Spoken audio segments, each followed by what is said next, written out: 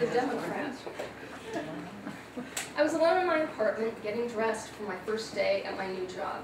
2 LAPD officers knocked on my door. "Are you the legal owner of a 1979 Volvo 240DL?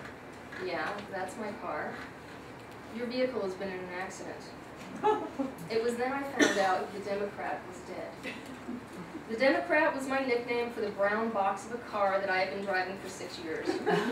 I bought it for $500 and then paid another $500 to have a rebuilt engine put in.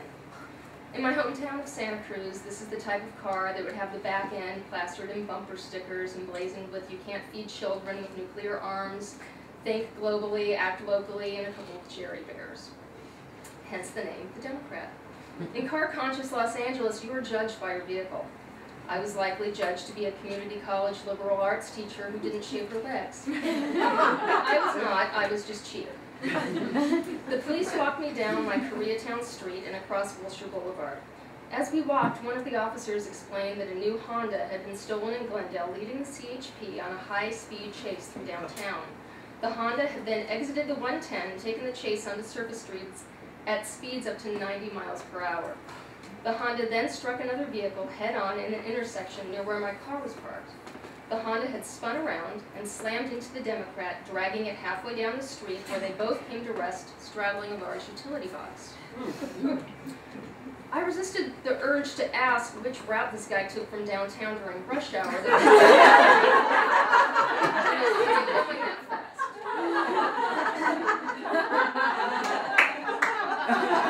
It took me 20 minutes to drive 6 blocks at this time of day. Did he take Venice all the way? Olympic? How do you catch air on Pico?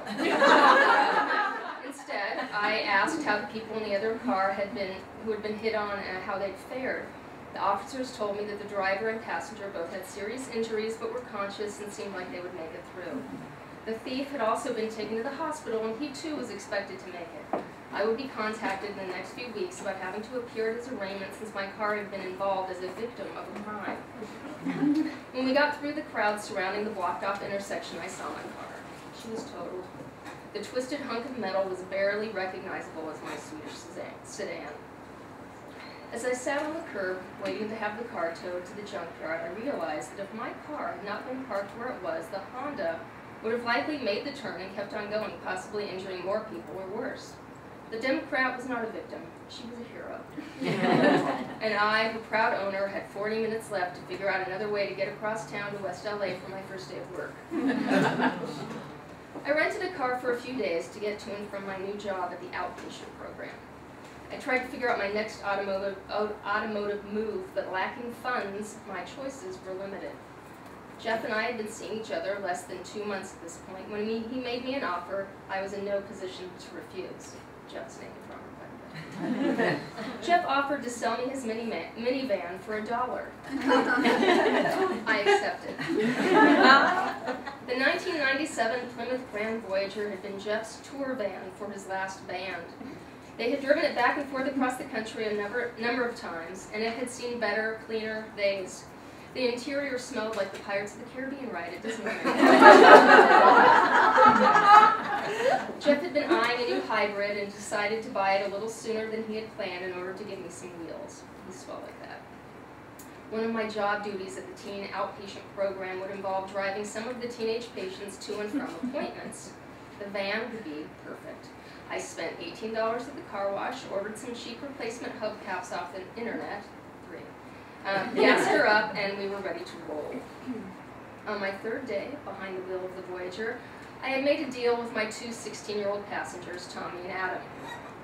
I would let them pick the radio station, and in exchange, they would stop begging me to let them pick the radio station. It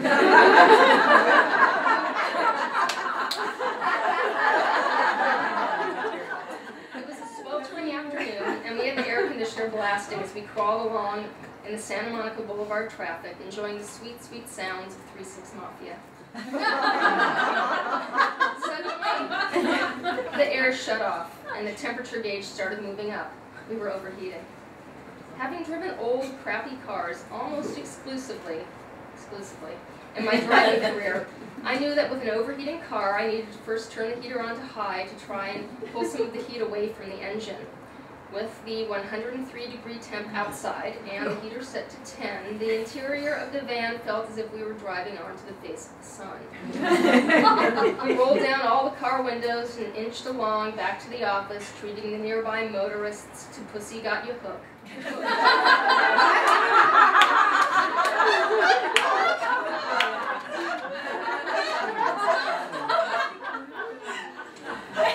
Blasting from the van's crappy speakers, I silently prayed that my boss would not drive by. When I got back to my desk, I immediately called Jeff and told him what had happened. He explained that he was aware of the van's compressor problem. Then he said, "I guess I need to take it to a real mechanic." "What do you mean, you've been taking it to a pretend mechanic?" "Not exactly. He's more of a psychic." As I hung up the phone, I said, "I want my $1 back." In the summer of 1998, my funny, pistol-over grandmother, Graham Melba, got a cough. It rattled in her chest, and she described it as feeling like something was broken inside. 2 weeks later, she was diagnosed with cancer. When she heard her diagnosis, she was angry about her lifelong smoking habit. She wasn't angry that she had ever started. She was angry that she had bothered to quit 4 years before. She missed her smoky friends. Within a month, she was in intensive care. The week Graham went into the hospital was the same week that my first marriage was ending, not to Jeff. I sat with Graham in the ICU and told her about the breakup. We had divided our possessions. We were moving out of the house and I had found my own apartment. Graham listened and nodded. Soon she would be fitted with a tube that would help her breathe but would not allow her to speak. She grabbed my arm and pulled me close. She was still able to talk, but not above a whisper.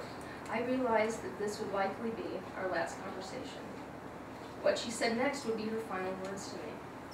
I expected her to tell me that I would be okay, or that she was proud of me, or that she loved me. Instead, Graham said, "Get the china."